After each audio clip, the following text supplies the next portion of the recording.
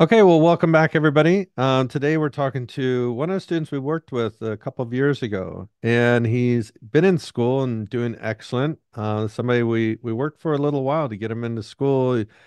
Fortunately, his school took a not a chance, but recognized what we've seen over the years, what a great candidate he would be, and he's excelling in school, which we always knew he would. So I'll let him go ahead and take over, and if you just tell us your name and where you go to PA school. Hi, I am Brian Wilson, and I attend Wagner College PA program. Well, Brian, you and I have been working together for a few years, and I mean, it's been a journey, but again, I always knew once you got in, you just kill it, and you have been. So very proud of you and very happy that this has all worked out. Thank you. I really appreciate that. So why don't you tell me, um, where did this whole idea come from to become a PA? And just know that you're already in school, so you can tell me the real answer here. For sure. Um, so when I got into a car accident, which I explained in my personal statement when we worked on it together, I was greeted by a team of doctors and a team of physicians, and I had no idea what a PA was at that time. I was probably about 18, and I know I wanted to go into healthcare, but I was looking, more toward med school. Hmm. But as I was in the, in the emergency department, I was helped mainly by a PA. And first and foremost, I had no idea who, like what it was. Like when they introduced themselves to me, I was, like, are you a nurse? Like, what's going on here? And then, after seeing what he did for me and like, the overall process of how he handled it, I started to dive deeper into the profession. And this is around the time where PAs became more prevalent in the hospitals. So I started seeing more and more of them. And I think that just piqued my interest in the beginning. Okay, great. So, once you decided to make that move, had you already finished college or were you still in college at the time? So I was going into my sophomore year of college, and I was a bio pre-med major. Okay. So I was on the track of like med school, or like, I had like prerequisites already. So I wasn't really concerned about that, but it was just more so figuring out my place in the field. Okay. And in school, you get a taste of it, but you don't really get it until you get the full experience of it outside of school and you start Uh-huh. working in the field. Okay. So when you were in college, were you able to do all of your prerequisites in your undergraduate, or did you have to get some of them done after you graduated? So I completed a few prerequisites in college. So it's like all my chemistries, my orgos, all my maths and everything like that. But after I graduated, I took the initiative to take more classes afterwards. So I ended up taking like immunology, biochemistry, fundamental psychology, just like stuff like that, just to make my application more dense and more, Mhm. make me a better candidate for time I was like trying to apply. Okay. Now, what were you doing, or I guess like what was your first experience into healthcare? Like what position did you take as your first role? Okay. So it's actually crazy because I graduated May 13th, 2018, and I had my first job interview July 19th, 2018. So I had a small gap in between Hmm. school and working right into the field. Hmm. And my first job was with Scribe America. I was a scribe at Mount Sinai West in Midtown in cardiology. And Okay. all throughout college, I was a heavy advocate for orthopedics, like sports medicine. I've had, internships like solely focused on orthopedics. And when I applied to the job, I was like, I just want to work in the job in the field so I can get my feet wet, feel more comfortable. And from there, I was terrified at first, like terrified. Cardio is such a big field, a big specialty that people rely on a lot. Hmm. Once I started, I did not look back. I felt like it was such a great field, a great specialty for me to start in because everybody relies on them. So each team had to consult cardio before even making a decision on the patient. So that gave me an idea of how the hospital is structured when it comes to patient care and all team being involved with the patient's decision and patient's actual plan. Now, so when you graduated in 2018, how long did you wait before you first applied to a PA program? So I applied that next cycle in April. Okay. So I worked from July to the whole next April, and I applied, but I applied on my own. Like it was solely on my own. Had no like idea what to expect. Like hearing Castle for the first time, I was like, "What is this?" Hmm. And I was it was definitely nerve wracking, you Hmm. know, because of like I said, requisites, having doing different things, different testings. So it was overwhelming. Plus, trying to handle working as well on top of that, and I had no guidance like at all. So it was really just to see what happens. Honestly, like let me just Yeah. apply what was going on and see what happens. Okay. So the first cycle, did you get any interviews? No interviews the first cycle. Okay. So then you reached out and then or your mother actually reached out and then Yep. so we started to work together. So the second cycle we worked together and did things like picking out some schools, recommend some additional coursework. But second cycle, any interviews? Second cycle, no interviews. I had a few invites to campus visits and like actual informational centers where I went to LMU in Knoxville. Uh-huh. And that was a great experience. I got able to see like their labs and everything, so it gave me some hope. Where it's like Okay. I'm not quite there yet, but I know I can make it. So it really just pushed me toward the finish line. But that whole second year I was applying, I decided to do more in my job. So I Mm-hmm. ended up quitting my scribe job, and I ended up going to school to become a phlebotomist and Mm-hmm. clinician as well as an MA. And then I began working for Summit Health in Mm-hmm. Long Island at a family practice, which I enjoyed very much. It made me real comfortable actually dealing with patients, talking to them, just dealing with the day to day, and actually, being empathetic toward them. Just Yeah, getting the aspect of like talking to patients on the bedside. sure. And I think that job actually made me really want to be a PA Yeah. because like even like the patients were asking me like, oh, are you the PA, are you the doctor, what's going on, because I was so heavily active on their chart. I was asking questions, I was just like making sure that I covered all bases prior to the Mm-hmm. doctor going in there, because as an MMA your job is to make the doctor's job easier you know so that was my main focus, so I made sure I cover all bases prior to the patient even seeing the doctor. Mm-hmm. And yeah, I think that really propelled me in the right direction and gave me, like I said, that and the extra courses gave me, extra hope for me like to be Okay. like, oh, I can do this. Now you did have a challenge throughout all this process, which For was sure. what? My GPA. Yeah. Yep. It happened. So, well, I know, I mean, you and I know that it really doesn't represent who you are as a candidate, but certainly schools, that is something they're going to take a look at and it does affect their ability. But, we just decided, we're going to go ahead and do this again. I know there was a point, at least I remember it, where I think there was a period where you just like, just no more classes. I can't do it, or I just need a break. And so we both took a little bit of a break there, and then okay, got back into it, and then here we go for the third cycle. Yeah, it was a bit overwhelming, trying to juggle.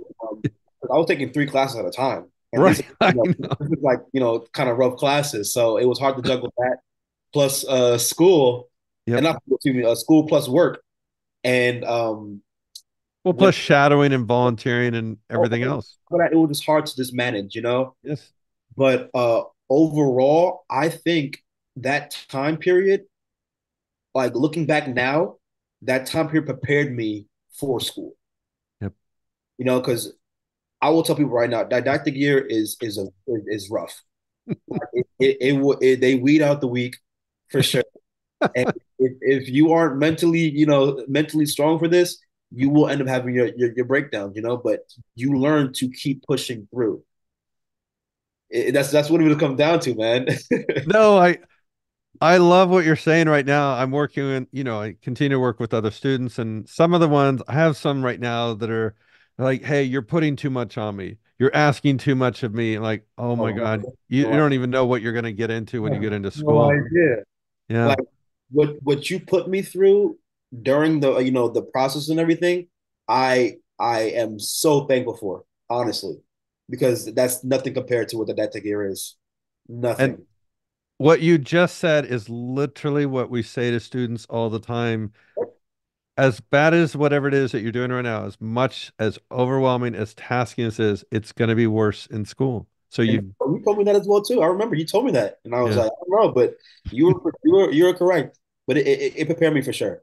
So, I know you did meet with, the school, you met with Wagner, Yep. and then you did get an interview. So this was your first interview. So we started working on interview prep, and I think we did this fairly aggressively. So, It was very aggressive actually. But it's crazy because that aggressiveness that took time to like day to day the tweaking of the answers, the actual confidence that you have to pursue or like actually have them see yep, it. It goes hand in hand with the interview. Like I walked in an interview feeling confident that I know whatever question that they're going to throw at me, I had a great answers for it, and it wasn't just a fake answer; it was actual genuine answer. Like we actually like went through each question, like the right. question that we went through, they were, if not the exact question that they asked, very very similar. Where you can just tweak one of the answers or add another answer to that, Yep, and it's crazy because during my interview, they even asked me if I ever got interviewed by any other school because I was such a good interviewer. They were you saying are. interview, and I was like, yeah. There's like no way, like it feels like you've been interviewed before, and it was because of the work that we put in. Hmm. But that's something I always said too. I knew, from probably the first few months we started working together, all we had to do was get you in front of somebody because you have the right personality, the right demeanor, very positive person. You do have a lot of confidence, and this is what they want to see. But we just knew once you got to a school, got to an interview, that's all it would take. You said it firsthand, and I was like, you know what? And you've been there since day one, so I know like whatever you were saying to me, it was no questions asked. It was like, James, I got you. I'll get it done. Well, Like it was straight to that. I think we were starting to prepare for the next cycle, and then obviously you got the great news. And Oh, so, that's what exactly what happened actually. Yeah. We were prepared for the next cycle, and then I got the news April 11th. right. Okay. Yeah. Um, got accepted. And that was Now, my birthday. I mean, I love hearing about your progress and your grades in PA school. Are they reflective of your grades in your undergraduate? Oh, not at all. I last semester I had Exactly. a 3.5. Exactly. Yeah. And this semester I'm doing even better. So Oh, I yeah, know. You're killing it. I'm doing even better this semester. So I'm enjoying my time here, and like I have a strict study plan now. So Yeah. like when I first went into PA school, it was an adjustment, of course, being under school for 5 years. Yep. But I realized that a lot of learning that I did in the past was memorization instead of more so critical thinking and actually, thinking through things. And that's Yep. what medicine is about. Like you can't memorize everything because not every scenario Right. is, you know. So you have to have the actual thought process behind things that lead to different thought processes, and like it just adds up onto each other. And once I realized that, studying has been different, test grades have been different. My stress levels have been down. So like Mhm. I have a like yeah, like once I had my strict study habits, Uh, I just went from there and I ran with it because I saw the actual test grades that were improving. Life was getting better and everything. It was getting harder, of course, yeah. but as school went on, you learn the same things, but you learn more in depth. So it's like it comes in the full circle at the like toward the end of the academic year. So as of now, we're like in the last semester. So we have 4 more weeks, 13 more exams, and I'm I'm used to the 6 hour studying sessions. I'm used to Yep. the going, the grind. Like it's a part of the day to day now. You said just a little bit ago, and I would have to agree as well. You said about being more relaxed now, and you do. Not that you were uptight or anything before, but you do seem like you've really got into a great groove. You seem incredibly happy. You seem very relaxed, and you seem like it's hard, but you're managing it. It's under control, and you're doing it. The thing is, I'm not facing things that men have not met already. You know, like people have been through this. And I know that I'm capable of things. So if I put myself to the task, I know I'm capable of doing things. Yes. So it's really just putting my best foot forward and not, giving up on myself. That's what it comes down to. What it comes down to. So now that you're in school and you've been out there a little bit, how does your outlook in terms of healthcare look, or how do you see healthcare as a profession now? So when it comes to that, so my outlook is different because Okay. I feel as if when I was just like, being an MA or just like, scribing, I had limited access to actual patient care, Yep. So now that I am still a PA student, but we go on rotations every Friday now. Like we have like a hybrid program where I'm in class from Monday to Thursday from 8 to 5, and then we have rotations on Fridays from 8 to 5 as well too. So it's a bit different because I get to experience patients firsthand. And the thing is, you don't necessarily always see underserved patients. Hmm. You're not always put in that predicament where you're able to see that. Because, like I said, insurance purposes, some people just don't end up coming to the doctors. So it's a bunch of things that that add up to it. But now I just want to be in a field where I can make the biggest impact. And I'm not. I don't. I can't. I'm one person. I can't help the world.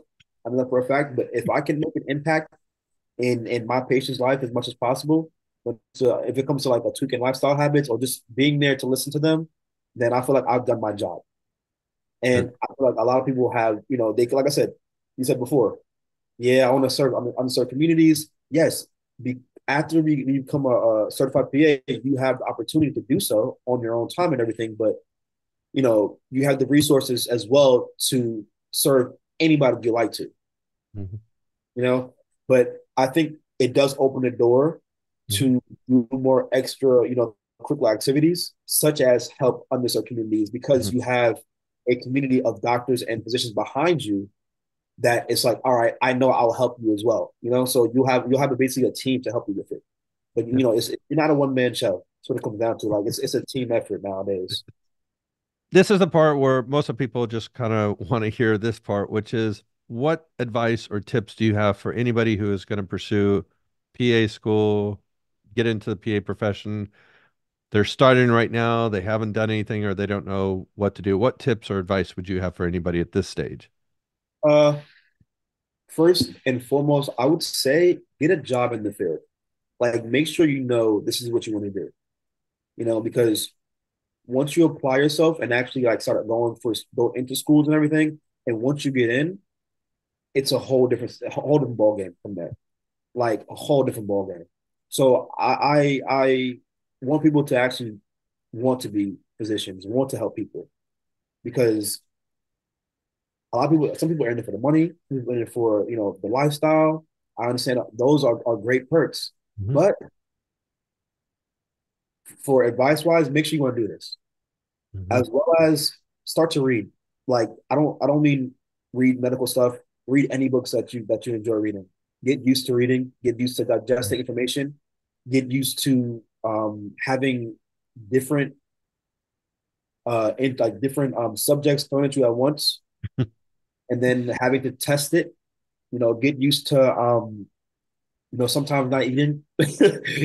Just get used to just hard work. Because Hmm. that's what it really comes down to. Like this whole process is like it's all hard work, and it's what you put in. It's really what you put in. Given that you had to apply a couple of cycles, and what advice would you give to those? Because often we come up against people who they apply once, and understandably, people get very dejected and really take it very personally if they don't get in, and words like, let's just get back into it.